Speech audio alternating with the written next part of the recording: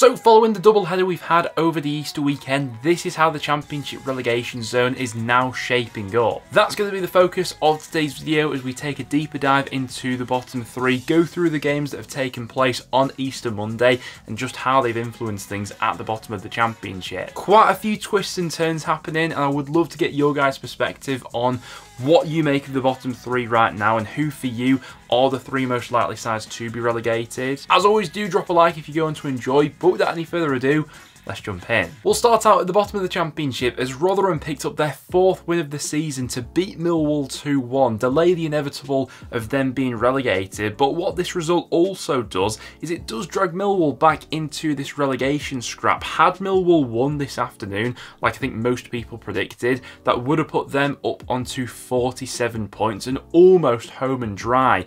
But by losing this one, suddenly they're sucked right back into this relegation scrap. They've still got a 4-point buffer between themselves and the bottom three, but it magnifies the importance of this weekend's game, which Millwall have got away at Huddersfield. Lose that one, and then they've got a Tuesday game after that against Leicester, and suddenly they really could be in a sticky situation once again. Now, I obviously got to see Rotherham up close and personal on Friday when they travelled to Deepdale, and they were absolutely woeful in that game. On the back of that, I thought that Millwall would get the business done here, but after quite a shoddy performance, they've suddenly been dropped in it once again. Now, I do still think Millwall have enough within them to get themselves over the line. I do think there are still enough winnable games in their last 6 matches to accumulate the points they will need to survive, but they could have made things a hell of a lot easier for themselves if they'd won this afternoon. Fair play to Rotherham though, they've kept themselves fighting. We did mention in a preview recently that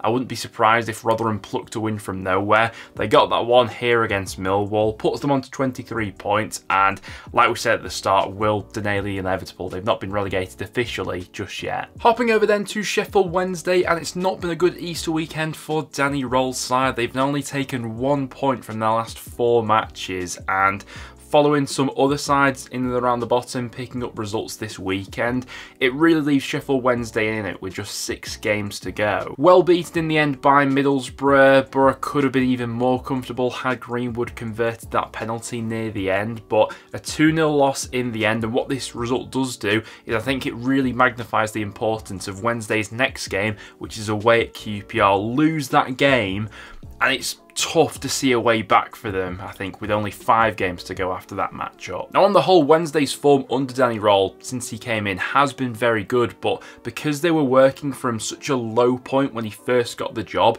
any slips in form, which is probably what we can say they're in right now, were always going to be absolutely devastating to Wednesday compared to a lot of their other relegation rivals. Considering their goal difference is way worse than the likes of Huddersfield, Plymouth and Birmingham, that's pretty much an extra point that Wednesday are having to make up on the sides around them as well. After those last 2 results especially, it feels like Wednesday needs almost a flawless run now between now and the end of the season, especially if the teams around them are going to continue picking up points. We saw Stoke against Huddersfield ending as a 1-1 draw. Definitely think that point suits Stoke a lot more than it does Huddersfield. For Stoke, they've still got a decent buffer between themselves and the bottom 3, a 5-point gap now. From Stoke's perspective, I think it was crucial that they didn't lose this match. They had to come from a goal down as well, and in the second half they looked like the more likely side to go on and win this game. If Stoke win 1 or 2 more matches now in their remaining 6 matches, I think that should be enough to get themselves over the line. For Huddersfield though, they are right in and amongst this relegation scrap, aren't they? No wins in 6 for Huddersfield, only 8 wins all season, and it's dropping points in matches like this from a leading position, which ultimately I think will come back and haunt them come the end of the campaign. Dare I say it, I think their next match against Millwall this weekend is a must-win fixture for Huddersfield. I don't think a draw will cut it in that game. If they do win that one, that will seriously drag Millwall back into this relegation scrap. Huddersfield will only be 1 point off Millwall at that stage and could lift themselves out of the bottom 3 in the process. Throughout this Easter weekend though, on this whole showing, I am still massively concerned about Huddersfield, but they may just be given a saving grace because of how bad Plymouth are at the moment. And speaking of Plymouth Argyle, I think we can all agree this has been a disastrous weekend for Ian Foster's side. Back-to-back losses over this Easter weekend leaves them looking like the most likely side to drop into that bottom three. As of recording, it's now been reported that Plymouth will part company with Ian Foster as well on the back of that dismal run of form which has seen them only win one of their last 11 matches. And what's been their real Achilles heel of late has been how bad they've been at home park, a real strength of theirs in the first half of the season that's completely deserted them of late. They've now lost their last 5 consecutive home matches and have failed to score in all 5 of those games. Today against Bristol City being another prime example of that. Seemed like a bright enough start from Plymouth, but as they faded as the game went on, Bristol City started to grow into it, and as soon as that first goal went in, I'm sure all the Plymouth fans had their thought process that they just weren't going to get away back into that game. What could still be the saving grace for Plymouth is that if they do indeed part company with Foster, which as of recording seems like they're going to do, their next game is up against Rotherham away, and win that match, suddenly they've got a fighting chance for survival again. Honestly, I think Plymouth's survival bid, a lot of it at least, does come down to their next game against Rotherham, which is on Friday. If they don't win that game, I think they're gone. But win it, and potentially with a bit of a new manager bounce, and suddenly we could get a completely different Plymouth side for the remaining few matches of this season. But Plymouth fans, I welcome your comments down below. But it wasn't all doom and gloom for sides at the bottom end of the Championship this weekend, as we saw Birmingham getting back to winning ways with all 3 points against Preston.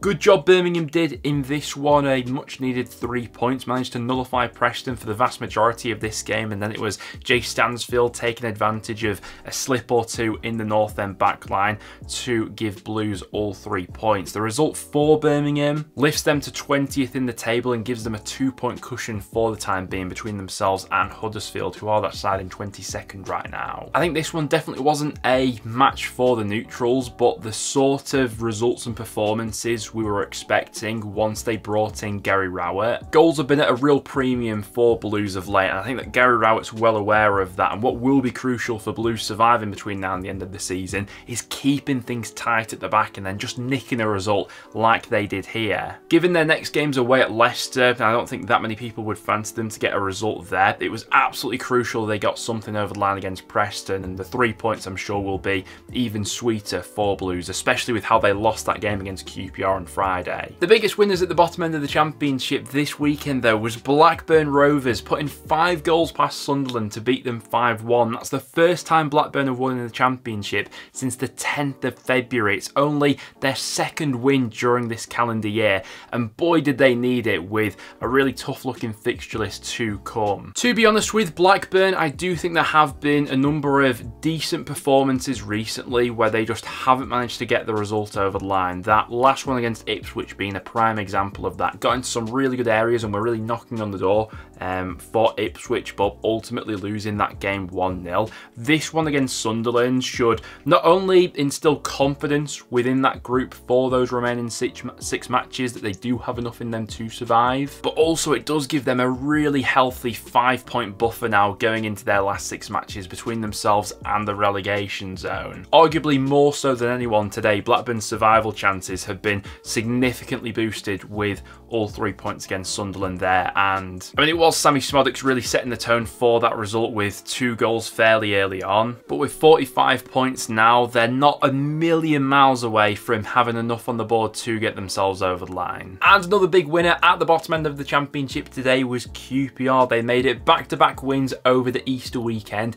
to give themselves now a 6-point cushion between themselves and the bottom 3, and with the form they're currently in, I can't see QPR being relegated from this point. It was an absolutely massive result for them against Swansea in a game where they had to withstand quite a bit of pressure from the home side as well, but being patient enough to wait for that chance to come along, which ultimately fell to Steve Cook, and he was able to capitalise. What's been a massive asset for QPR on this good run of form recently has been their away record, and especially their defensive structure away from home, which Cifuentes has been so good at coaching into them. them. They've now only conceded 1 goal in their last 4 away matches, and even that came against Leicester. With the way they're playing right now, the fact that their next 2 fixtures are up against Sheffield Wednesday and Plymouth, where I think a lot of people would fancy them to get a few points out of each of those fixtures, I think they're looking pretty nailed on for survival now. 16th in the Championship. What an Easter weekend that was for QPR. There we have it, guys. At the end of play today, how are you seeing things in the Championship relegation zone? Do let me know down below. Some massive wins at the bottom end of the Championship. If I had to call it right now, I think that obviously Rotherham are already gone. My fears over Sheffield Wednesday have grown significantly over this Easter weekend, and then that last spot really seems to be between Plymouth and Huddersfield right now, with a lot of other sides picking up results this weekend. But as it tends to be in the Championship, anything could happen. I'm sure a bunch more twists and turns will unfold over these final 6 matches. But